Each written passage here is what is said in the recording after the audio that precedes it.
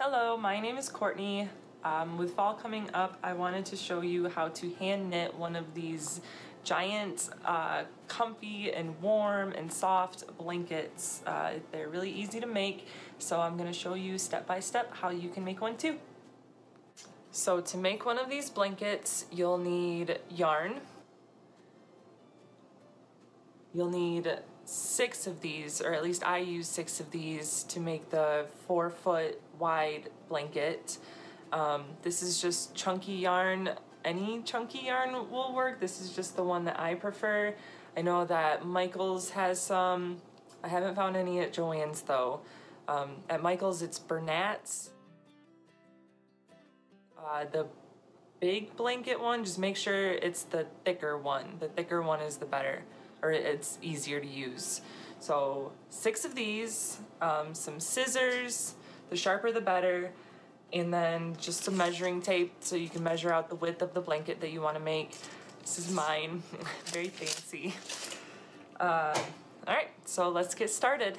So the first thing you want to do is make a knot loop, like that. I'll show you again. You just wrap it around your fingers, go around, and pull it through, and tighten it so that you have a loop. So now with your loop knot, you take your working yarn and you feed it through the first loop like a chain. And you take your yarn, feed it through, make a chain. One more time, feed it through, make a chain. So then you continue doing this until you have the width of the blanket that you want, the size that you want. I usually like to make mine about 4 feet, so I'll show you what that looks like in a second. But you just keep pulling through the loop, making chains, and it'll start looking like this. Also try to make sure that your loops are not too small or not too big. The bigger that your loops are, the looser the blanket is gonna be, and the tighter it's more like stiff, and I personally don't like it. It's not quite as comfortable, but you can make them however you would like to. I usually try to make mine about the size of 2 fingers.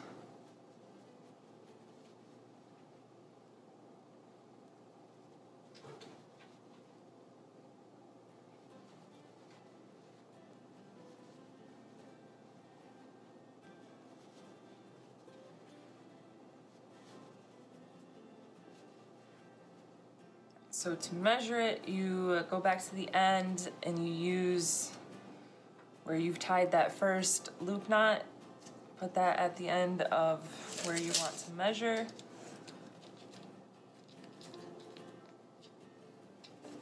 So like I said, I like to make mine about 4 feet. So that is what it's going to look like. That last loop that you made should go to the length that you want to make your blanket. So once you get to the length that you want, you'll take your working yarn and you'll put it through the last loop of your chain. Just like that. And then you'll start working your way back the opposite way through the loops that you made on the chain. So you'll see that each loop has a loop.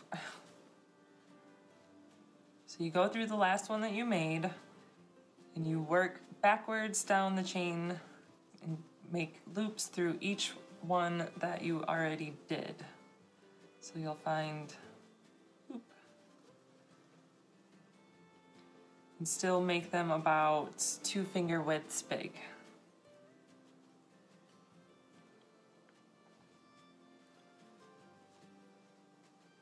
I personally like to put my middle finger back through that loop just to hold it still while I'm going to the next one to make sure that it doesn't pull through and make it smaller.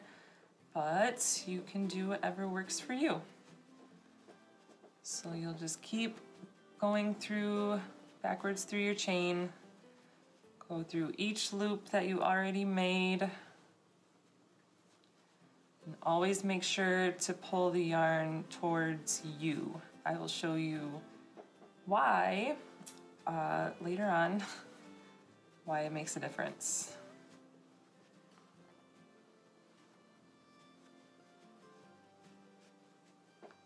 So it'll start looking like this, and you'll have little loops down the chain. It makes it easy if you make sure it's not tangled at all, so you can see where the line is that you want to be working. So just keep going through the chain, just pull the loops through. Sometimes the loops are hard to see, but if you move the yarn around a little bit, you can find the next one. And if you happen to mess up, it's really easy to just pull the loops back through and you can start over from where you messed up, or if you want to redo it.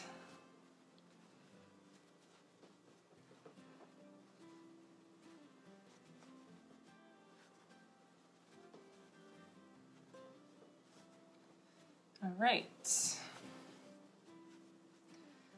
now that you're at the end of the chain, try and show you a little bit. You can see all the loops that we made. So you're just going to take this last loop that you made, just like the other end of the blanket, take your working yarn and do just the same thing. Pull it through and make a loop. And then, so that's the first loop going back, and you're just gonna work backwards again down the line of the loops that you just made.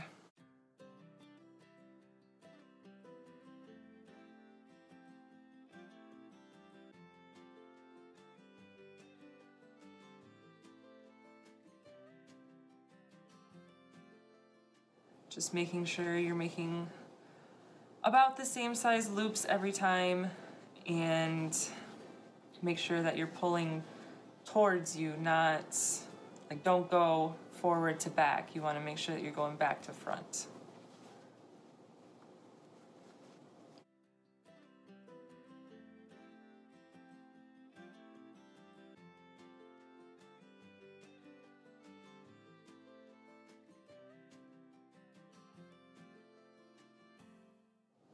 All right, so we're back to the end again.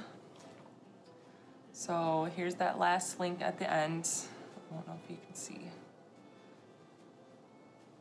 So again, you just pull it through like that. So now you have that last chain or last loop, and you're just going to take this loop, go the one that you just made, and loop through it again to make it taller, I guess.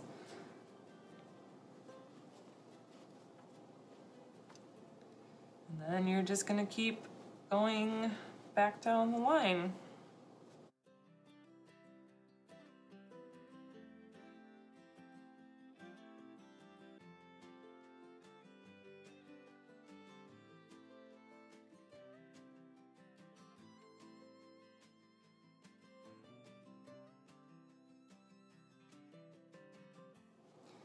All right, so we're back to the end again. I'll show you again how you do it.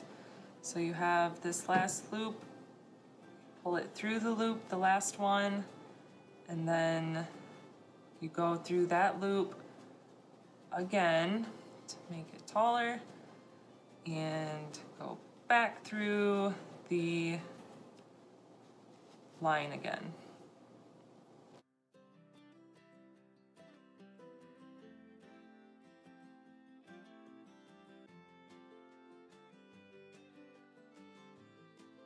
All right, so when you get to the end of your yarn, you'll take your next roll of yarn And all you have to do is just tie the two end pieces together, just in a normal knot. Make sure it's really tight. And for this blanket, I'm making stripes, so I wanted to do the second color that I'm using for the next row. So just really tight. And then you'll take your scissors and just cut off the little end tails.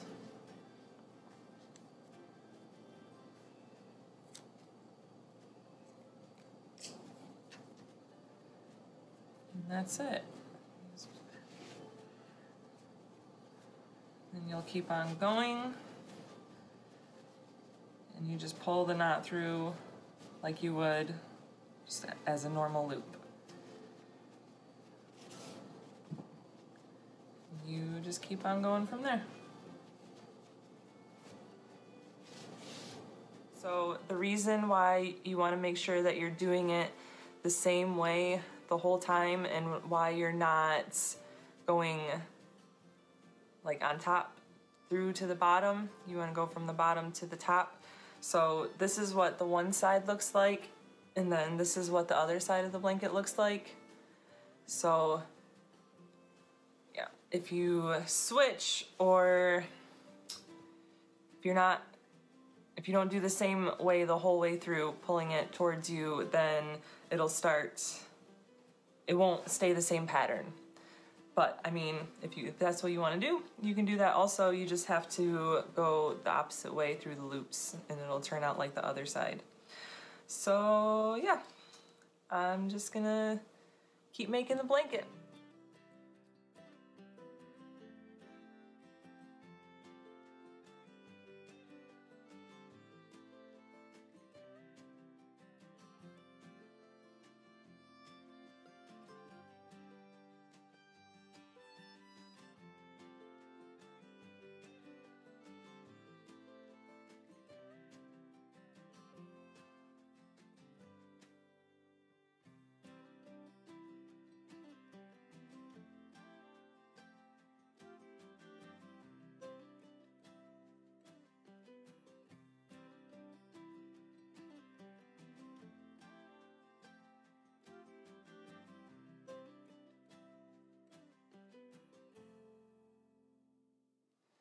All right, so on the last row, you're gonna wanna make your loops like double the size that you have been making throughout the blanket, because when we're done, we're gonna be using these loops to make a chain, and you wanna make sure that they're big enough so that you can easily pull it through so that it goes all the way to the other side.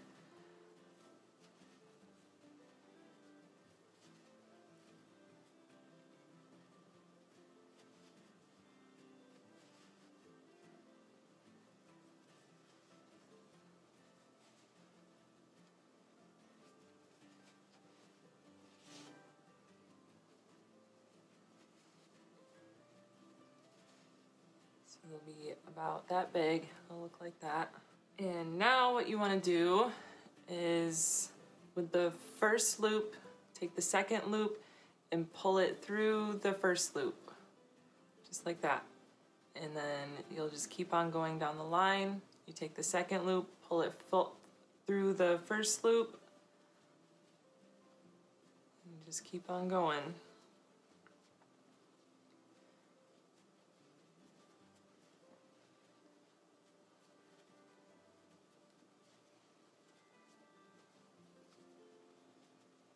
Just keep pulling the next loop back through that previous loop.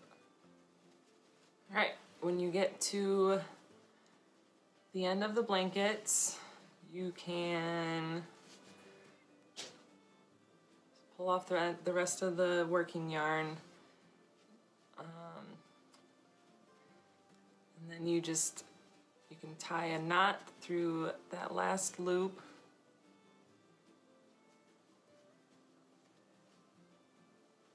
Just pull it down. You can tie a couple knots to make it more secure just through that last loop that you made.